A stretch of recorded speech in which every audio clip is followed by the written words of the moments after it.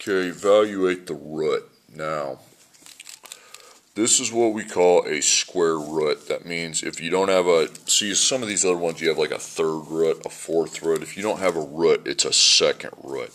That's kind of the universal. It's a 2. Now you don't take, it's not a power, it's a root. Root is like the opposite of a power. So what you're essentially doing is finding two of the same factors that multiply to the value 49. Okay? So I don't think it's 1 times 1. Pretty sure it's not 2 times 2. 3 times 3, no. 4 times 4, no. 5 times 5, no. 6 times 6, no. 7 times 7. There you go, 49. So the answer is 7. Okay. Now, the cubed root of 27. Put equals 7, please. Now, the cubed root of 27 means you got 27 as your product, but what are the three? Now there's 3 because it's a cubed root. So now there's 3 identical factors that we need to multiply to 27. 1 times 1 times 1 is 1. So 2 times 2 times 2 is 8. 3 times 3 times 3 is 27. Okay, so the answer is 3. Okay, the fourth root is 16. So, product 16, but now there are 4 identical factors that would multiply to 16. Okay. I don't think it's 1. That would just be 1. So you can go 2. There it is, 16. So this equals 2. Okay, the square root of 100. That means what times what equals 100. Now, you probably know it's not 1. 2 times 2 is 4. 3 times 3 is 9. 4 times 4 is 16. 5 times 5 is 25. 6 times 6.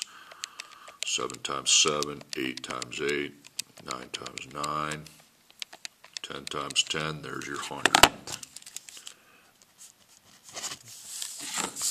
Okay, the cubed root of 343. So, what times what equals 343? 1 time, it's not 1. It wouldn't be 2 because that's 8. 27. 64. 125. 216. Okay, I think it's 7. And the last one of these, what times what times what times what, because it's a fourth root, equals 625. Well, it's not 1. 2 times 2 times 2 times 2 is 16. 81. 256. 625, so the answer is equal to 5. Basically, it's asking you what to the 4th power is 625, so we know it's 5. Now, you're going to learn something new here. We've done exponents, but we have not done fraction exponents, okay? 8 to the 2/3 power. Here's what a rational exponent means. When you have a number on the bottom, it's a fraction exponent. You make a root, and the bottom number is is the 3rd root. Then you put the 8 inside, you make a parentheses, and you put that 2nd power outside. That's how to rewrite that. Now, first, we need to find what the cubed root of 8 is. So what times what times what equals 8? I don't think it's 1. 2 times 2 times 2, that's your 8. Okay. So, cross out this, or just slash it out and put 2, but you still have the 2nd power. Now you take 2 times 2, and that's 4. So 4 is your answer. Okay, 25 to the 3/2 power, the 3/2 power is what that's called. Okay, so first you make a root, and it's a square root.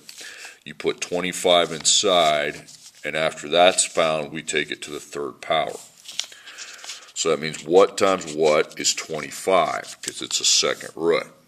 I don't think it's 1. 2 times 2 is 4. 3 times 3 is 9. 4 times 4 is 16. I think it's 5 times 5. So now we have 5, but we still have 5 to the 3rd power. Now we take 5 times 5 times 5, and that's 125. That's your answer. Okay, 81 to the 1/2 power. So again, you make a root, a square root, 81. Okay.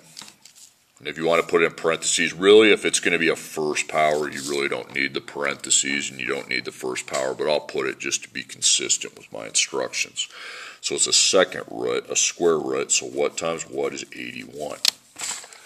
I don't think it's 1. 2 times 2 is 4, 3 times 3 is 9, 4 times 4 is 16, 5 times 5 is 25, 6 times 6, no. 7 times 7, nope. 8 times 8, nope. 9 times 9, there you go. Okay. So 9 to the first power is just 9. Okay. Next one, 625 to the power of 3/4. So it's going to be a fourth root of 625, and then after that has been found, we raise it to the third power. So the fourth root, what times what times what times what is 625? It's not 1. For it to be 1, that would have to be 1. 2 times 2 times 2 times 2 is 16. 3 times 3 times 3 times 3, that's 8. That's 81. 4 times 4 times 4 times 4, 256. 625. Okay. So it's 5. So 5 to the third. And 5 times 5 times 5 is 125. Okay, 16 to the power of 3/2, 3 over 2. So make that into a root. It's going to be a 6, then it's going to be a square root, a second root with 16 raised to the power of 3. So what times what is 16? Well, I don't think it's 1. 2 times 2 is 4. 3 times 3 is 9. 4 times 4, 16. Okay. So then 4 times 4 times 4 is 64. Okay, 125 to the 2/3 power. So again, circle that. Make a root. This is called a root, radical. It's a third root with 125 to the second power. So what times what times what is 125? It's not 1. 2 times 2 times 2 is 8. 3 times 3 times 3 is 27. 4. There's your 125. So this is 5 to the second power. And then 5 times 5 is 25. That is how you evaluate a rational exponent. Now, last part. We're going to simplify these expressions, okay? Just make your 3 lines. So we have 122 thirds and 2/3, so we got 125 times x, okay? Then 1 times 2/3 would be 2/3. Then 2/3 times 2/3 is 4/9, okay? So here are my exponents. They're both stay.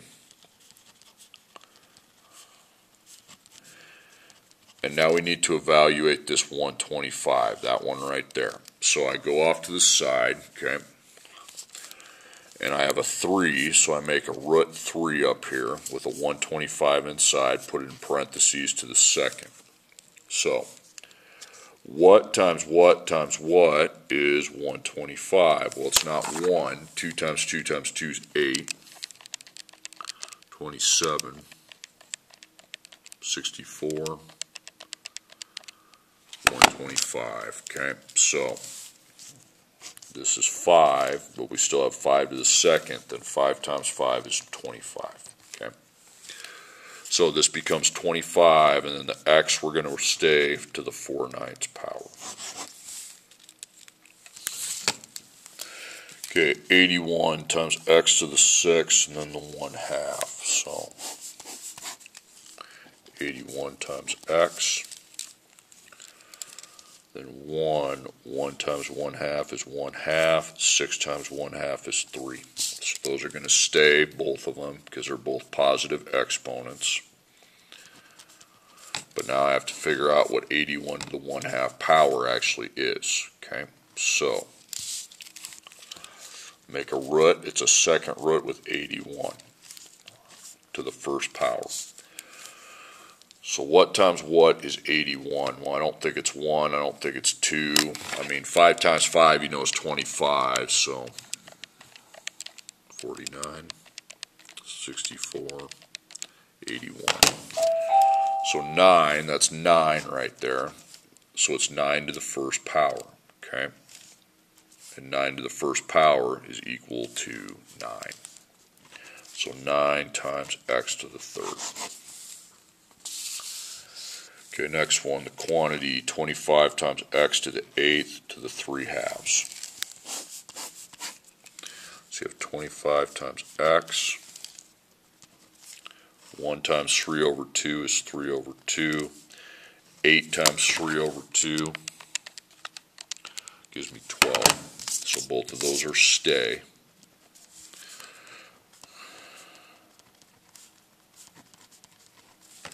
Okay, so this guy right here we have to evaluate. So I make a second root with 25 inside, raised to the third power. So what times what is 25 first? It's not 1, 2, 3, 3, 9, 4 times 4 is 16, 5 times 5 is 25, okay? So you have 5 to the third power, okay? Then 5 times 5 times 5 equals 125. So then this turns into 125 times x to the 12th power. Okay, and the last one, 625 times x to the 12th power times y to the negative 8th power, and then we have the whole quantity to the negative 3/4 power. So we have 625 times x times y. So 1 times negative 3/4 is negative 3/4. 12 times negative 3/4 is going to be negative 9. Negative 8 times negative 3/4, 6. Okay. Now, these two are switched. You switch those to the bottom so that they can be written as positive exponents.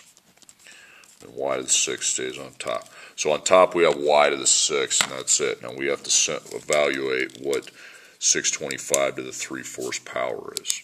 So what that means is the root, it's a fourth root, 625 to the third power, okay? So what times what times what times what equals 625? I don't think it's 1, 2, nope, nope, nope.